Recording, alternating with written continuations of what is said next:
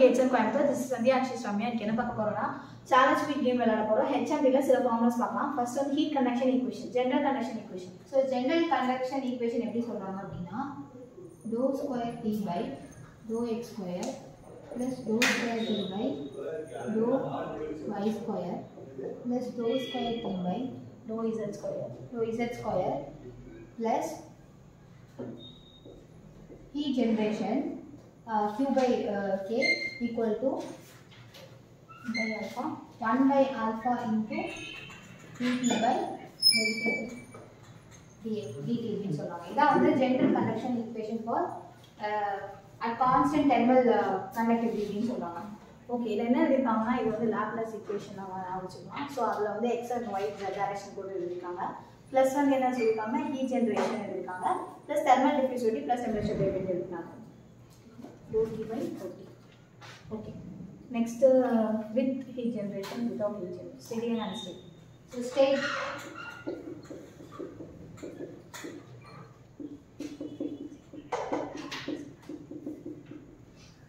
So steady and unsteady with heat generation, without heat generation equation பார்க்க போறோம். இப்போ steady அப்படினா வந்து நமக்கு வந்து டைம் டெம்பரேச்சர் வச்சு நம்ம வந்து எழுதணும். ஸோ ஸ்டெடிங்கும்போது டெம்பரேச்சர் வந்து நமக்கு 0 ஆயிடும். இந்த சைடு இருக்கிறது வந்து 0 ஆயிடும் அப்படின்னு நம்ம வச்சுக்கணும். அப்போ இந்த சைடு இருக்கும்போது லெஃப்ட் ஹேண்ட் சைடு இருக்கிறது வந்து 0, ரைட் ஹேண்ட் சைடு இருக்கிறது வந்து 0 ஆயிடும்னு நம்ம வச்சுக்கணும். வித் ஹீட் ஜென்ரேஷன்னா இது இருக்கும் அப்படின்னு சொல்றாங்க. அப்போ இது இருக்கும்போது இதை வந்து நம்ம லாப்லாஸ் கண்டிஷனில் போடும்போது del square T plus with heat generation அப்படிங்கிறதுனால Q divided by K equal to 0ங்கிறது இதோட condition. So without heat generation அப்படின்னா இப்போ இது இருக்காது, ஆனால் ஸ்டெடின்னு சொல்றாங்க. அப்போ equal to 0 அப்படின்னு சொல்றாங்க. ஓகே, ஸ்டெடி கண்டிஷனுக்கு with heat generation, without heat generation சொல்லியிருக்காங்க. வித் ஹீட் ஜென்ரேஷன் எழுதியிருக்காங்க, வித்வுட் ஹீட் ஜென்ரேஷன் எழுதல. ஸ்டெடிங்கும் போது இந்த பேராமீட்டர் கான்ஸ்டன்ட் ஆயிடும். ஸோ 0ன்னு சொல்லியிருக்காங்க. அதே வந்து ஒன் டைமென்ஷனலுக்கு வந்து with heat generation, one dimensional equation with heat generation, without heat generation சொல்வாங்க. ஸோ வித்வுட் ஹீட் ஜெனரேஷன்னா இது வராது.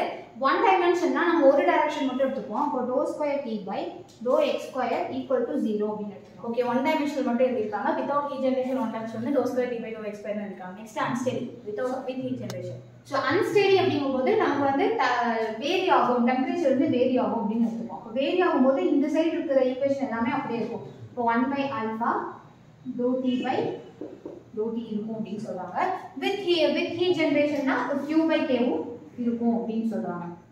அப்போ லாப்லாஸ் கண்டிஷன் நம்ம அப்படியே போட்டோம்னா இதுதான் வந்து unsteady with heat generation. Okay, அன்ஸ்டெடிக்கு போது இந்த லெஃப்ட் ஹேண்ட் சைடு பேராமீட்டர் அப்படியே எழுதிருக்காங்க. With heat generation, heat generation எழுதிருக்காங்க. Without heat generation, so without heat ஜெனரேஷன்னா இது இருக்காது. அப்போ இது மட்டும் நம்ம எடுத்துக்கணும். del square T plus del square T is equal to 1 by alpha dou T by dou T அப்படின்னு சொல்றாங்க.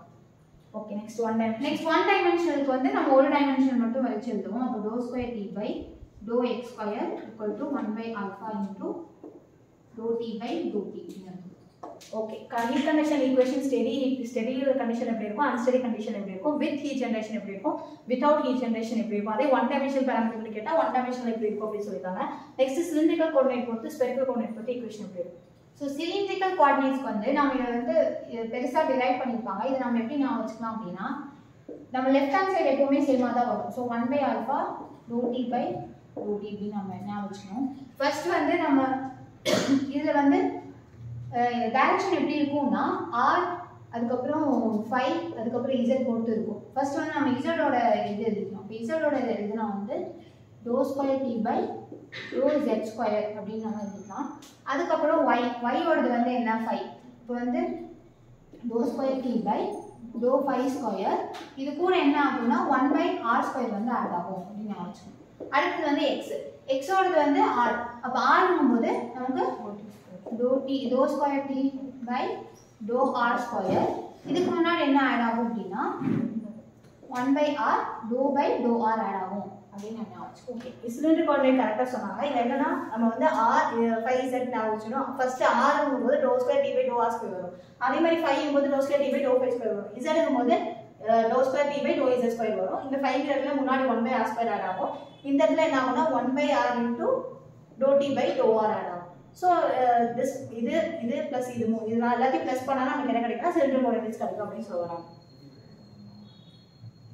ஸோ நெக்ஸ்ட் வந்து spherical coordinates heat conduction equation of spherical coordinates வந்து அதே லெஃப்ட் ஹேண்ட் சைடு வந்து நமக்கு அப்படியே தான் இருக்கும் 1/α √t/2t இப்படி இருக்கும். இங்கே வந்து ஃபர்ஸ்ட் வந்து இதில் எப்படி எடுத்துக்கணும்னா ஃபர்ஸ்ட் xy z அப்படின்னு நம்ம பிரிச்சு படிச்சோம்னா ஈஸியாக இருக்கும். ஃபர்ஸ்ட் எக்ஸுக்கு வந்து 1/r² எழுதிக்கணும் இன்டூ r². அதுக்கப்புறம் இதை பொறுத்து டிஃப்ரென்ஷியேட் பண்ணும்போது ∂t/∂r. இது கூட என்ன ஆட் ஆகும் அப்படின்னா ∂by∂r வந்து ஆட் ஆகும் அப்படின்னு சொல்றாங்க. இது வந்து x. y டைரக்ஷன் எப்படி சொல்றாங்கன்னா 1/r² sin psi சொல்றாங்க. இது கூட என்ன ஆட் ஆகும் அப்படின்னா sin psi. இந்த psi போட்டு டிஃபரன்ஷியேட் பண்றதுனால ∂t/∂psi. இதுக்கு முன்னாடி என்ன ஆட் ஆகும்னா ∂by∂psi மட்டும் ஆட் ஆகும் அப்படின்னு சொல்றாங்க. அதாவது இதே z டைரக்ஷனுக்கு வந்து 1/r² sin psi sin square psi. இங்க வந்து இதுல மட்டும் ஸ்கொயர் வரும் அப்படின்னு ஞாபகம் வச்சுக்கணும்.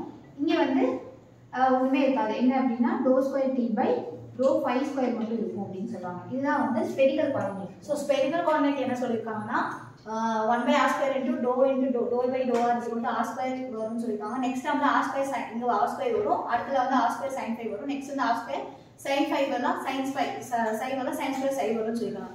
z இருக்கும்போது 5 வருது இந்த இடத்துல, ∂2t/5² வரும். இந்த இடத்துல எப்படி என்ன பண்ணியிருக்காங்கன்னா sin phi × ∂t/∂psi ஆட் பண்ணியிருக்காங்க. ஸோ இந்த இடத்துல என்னன்னா r² நம்ம ஞாபகம், இங்கே r² வரும்னா இங்கே r² வரும், அதே மாதிரி sin phi வரும்னா இங்கே sin phi வரும்னு ஞாபகம். ஸோ இதை பொறுத்து இங்கே ∂t/∂phi வரும், இந்த இடத்துல r னா ∂t/∂r வரும்னு ஞாபகம். ஸோ முன்னாடி இந்த r இருக்குன்னா ∂phi/∂r ∂by∂psi ஞாபகம். ஸோ ஈஸியாக ஞாபகம். இதை என்ன சொல்றாங்க, இந்த ஈக்குவேஷன் ஜெனரல் கண்டக்ஷன் ஈக்குவேஷன் என்ன சொல்றாங்கன்னா 4 இருக்கு, பயட் ஈக்குவேஷன் அப்படின்னு சொல்லுவாங்க. அதே மாதிரி இதுக்கு வித் ஸ்டெடியில வித் ஹீட் ஜெனரேஷனுக்கு வந்து பாய்சன் ஈக்குவேஷன் அப்படின்னு சொல்லுவாங்க. இது வந்து நமக்கு தெரியும் லாப்லாஸ் ஈக்குவேஷன். அதே மாதிரி இதை வந்து டிஃப்யூஷன் ஈக்குவேஷன் அப்படின்னு சொல்றாங்க. ஓகே, எழுதுகிற ஈக்குவேஷனே வந்து நேம் பண்ணியிருக்காங்க. இது வந்து ஃபோரியர் பயட் ஈக்குவேஷன் சொல்லியிருக்காங்க. வித் ஹீட் ஜெனரேஷனோட சொல்றது வந்து பாய்சன் ஈக்குவேஷன் சொல்லியிருக்காங்க. லாப்லாஸ் ஈக்குவேஷன் நமக்கு ஆல்ரெடி தெரியும் 0 வரும். ஸோ வித்வுட் ஹீட் ஜெனரேஷன் வந்து லாப்லாஸ் ஈக்குவேஷன் சொல்லியிருக்காங்க. அதே அன்ஸ்டெடி ஈக்குவேஷனை வந்து வித் ஹீட் ஜெனரேஷன் என்ன சொல்லியிருக்காங்கன்னா டிஃப்யூஷன் ஈக்குவேஷன் அப்படின்னு சொல்லியிருக்காங்க. ஸோ எனக்கு என்ன பார்த்தோம்னா சார்லஸ் விட் கேமில் நிறைய கண்டக்ஷன்லேயே வந்து நிறைய டைப்ஸ் ஆஃப் ஈக்குவேஷன் எப்படி இருக்குன்னு பார்த்தோம். தேங்க்யூ.